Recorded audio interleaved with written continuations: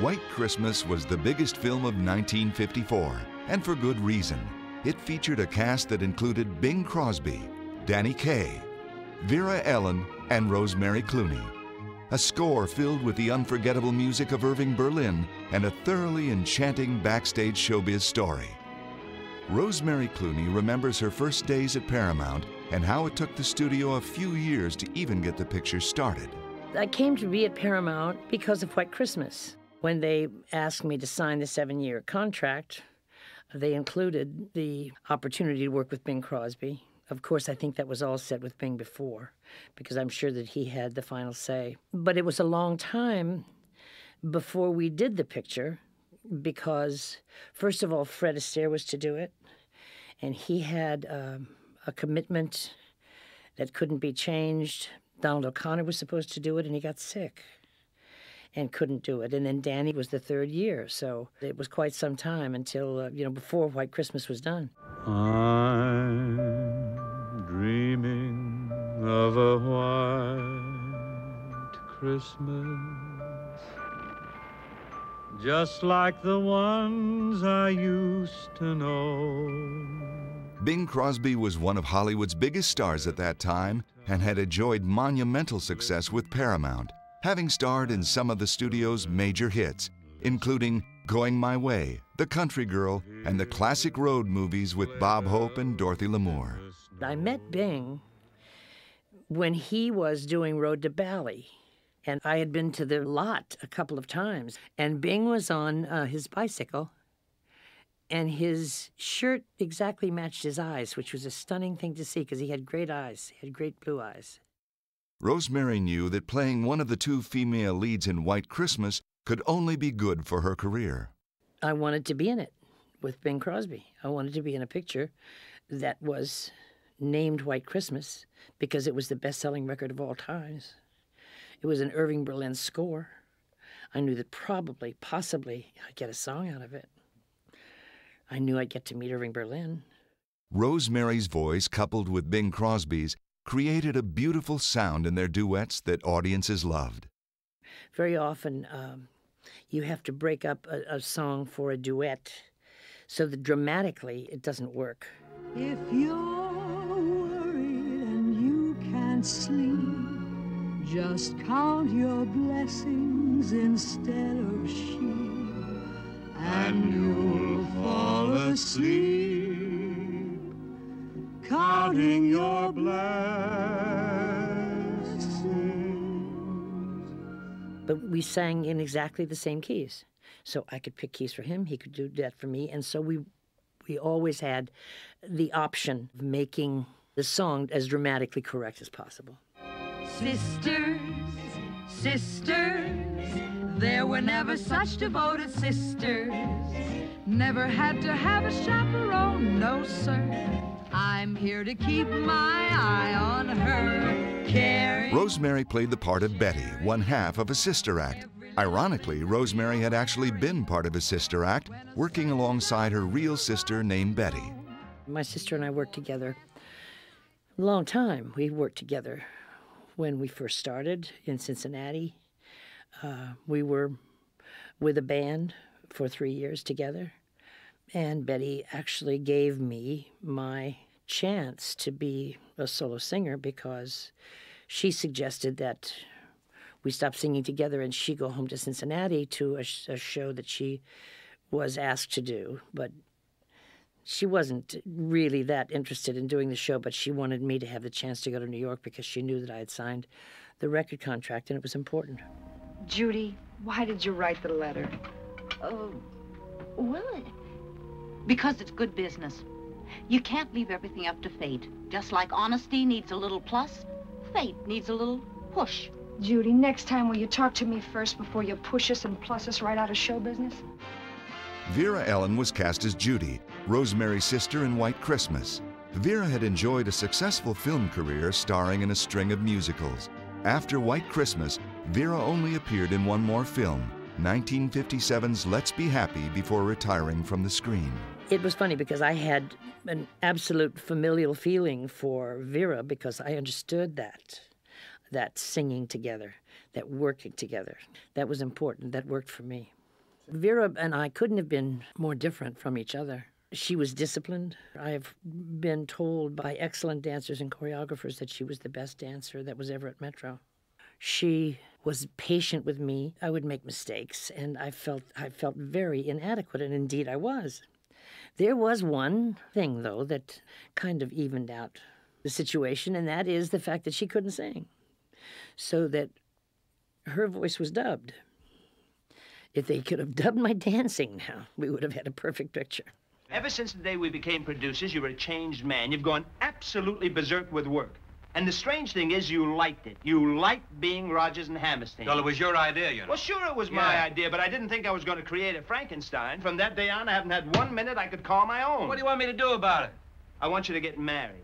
I want you to have 9 children. The role of Phil Davis was played by Danny Kaye, another Hollywood favorite. Kaye had starred in a series of big hits, most of which highlighted his versatility for mimicry and slapstick. Danny was brilliant. Danny was funny. Danny, without giving 1 ounce of control, he, as well as all of us, were aware that it was Bing's show. And he would make Bing laugh. And that would be his really happiest moment of the day, if he could think of something really ridiculous to make Bing laugh. And he was very fond of him. And Bing was wonderful, but Bing was a different kind of man. He was not that close to a lot of people. So I could see some disappointment sometimes with Danny because he wanted to be closer to him. But it wasn't easy. The film also featured character actors Dean Jagger and Mary Wicks.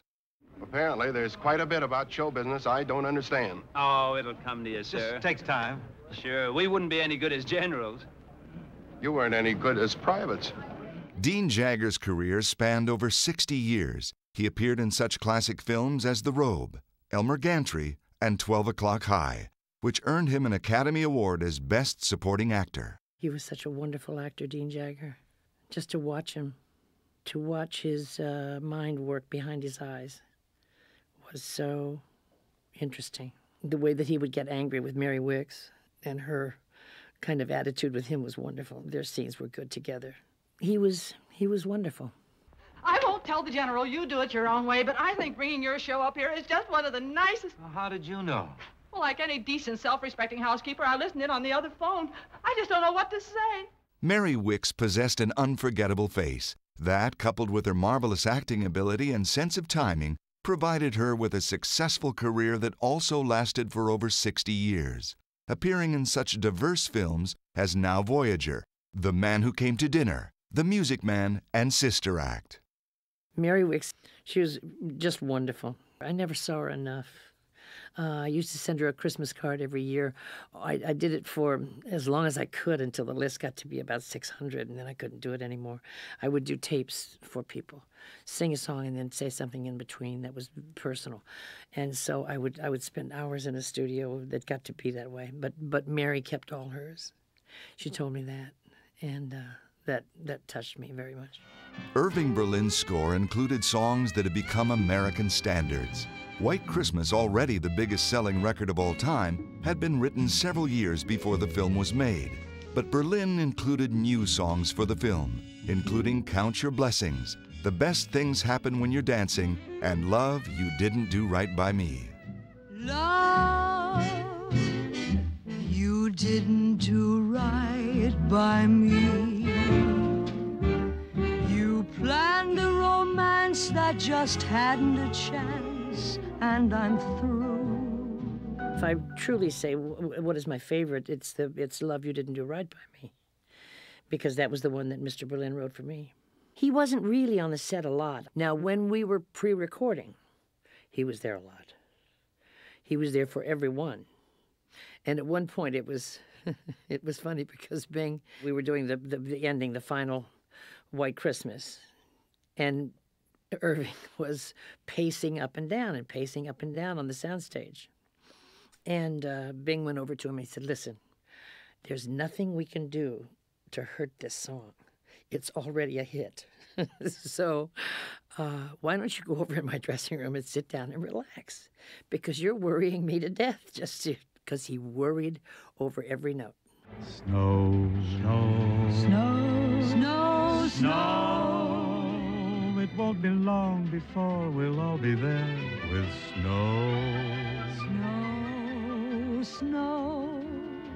I want to wash my hands, my face, and hair with snow.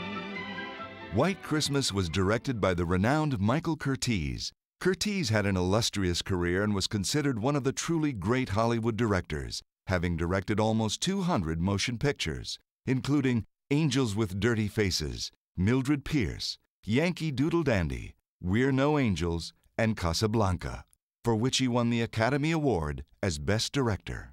He was a brilliant director and told you very simple things to do.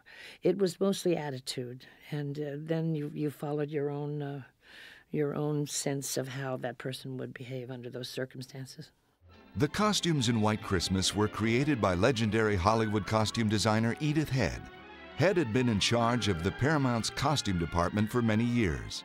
One of the film's gowns, a black velvet dress created for the Love You Didn't Do Right By Me number, caused a big sensation. Everybody talks about the great dress and the diamond pin on my butt. There was a pin that Edith Head said, we've got to have something that just kind of breaks up that black velvet, and so that was what she did. She had a rare sense of humor. Edith didn't like to dress women. She loved dressing men. Loved Danny Kaye. For instance, the Best Things Happen While You Dance. That scene where he was dressed in gray. He had a gray-blue suit on, but the socks were exactly the same color, and the shoes were exactly the same color. So the extension, dancing, it was never broken because of a change of color. It was just they worked together beautifully. Well, anyway, Edith was she was funny. She was a teacher to begin with, and she spoke perfect Spanish. And she and my first husband, Jose Ferrer, were close. And she was a great pal. We just had great times together. He should have attended to the sick and let the well alone. That's a joke that was told in the minstrel days we miss. When Georgie Primrose used to sing and dance to a song like this. Unlike many films produced today, White Christmas had the benefit of a long pre-production and rehearsal schedule. We rehearsed so much. You know, the point is that we had the luxury of time. 6 weeks rehearsal. That's almost unheard of. That means that the cameraman knows where he's going, and everybody knows exactly what they're going to do. I'm dreaming of a white Christmas, just like the ones I used to know. The film's finale, White Christmas, is still considered one of the great musical numbers of all time. The final number, that wasn't a joy to work to do at all, because we had little kids, and then there had to be an intercut because I put the package there, and Bing found it, so there was that intercut. And Danny was funny. Danny loved one musical line that he had, and he would sing it so loud. That didn't make any difference because we had this with the track, you know, but he would sing it so loud in addition to that it would make me laugh, so we'd have to do it over. It was not good. But it took a long time. It was just a big deal. Filming White Christmas was a monumental undertaking for Paramount, with its big sets and scores of extras. It was a very popular set, and many celebrities stopped by to see this extravaganza in the making, including royalty. We had finished it, you know. It was in the can. The finale was finished. And it was huge and cumbersome. And may all your Christmases be white, had been said, you know, and that was before lunch. And so just as before he dismissed us for lunch, my Curtiz said, now the King and Queen of Greece are coming to visit the set, and I want to pretend that we're shooting this over again. And I hear Bing beside me go, oh. And then we're going to pretend to shoot this whole thing over again. It's because it's wonderful. It's the end. It'll be something wonderful for them to remember. And I hear Bing say, not me. And so I said, where are you going to go? He said, I'm going over the wall. I said, you're not going to tell anybody? You're just going to go? And he said, yeah. So indeed he did. So his voice is coming out of the speakers, and here are Danny and Vera and me singing I'm Dreaming of a White Christmas, only it's Bing Crosby singing. And he's not there. He's over the wall. He went to play golf. And may all your Christmases be white. It was a good time at Paramount. Paramount was a wonderful studio. Then it was small. The dressing rooms were all around a kind of a grassy area where there was a fountain. Everybody that worked there knew everybody's name. It was a nice place to be. White Christmas opened at Radio City Music Hall in New York City in 1954 to record-breaking crowds. It was one of the most highly anticipated films of the year. The appeal of White Christmas is timeless and continues to this day to be a holiday tradition. But the film is more than big musical numbers and unforgettable characters. White Christmas is a film that has created memories for generations of film lovers throughout the world, and very special memories for one of its stars. My fondest memory is just being able to further my friendship, deepen the friendship that I had with Bing. That's the thing that came out of the picture that I was left with for the rest of Bing's life. That was very important to me.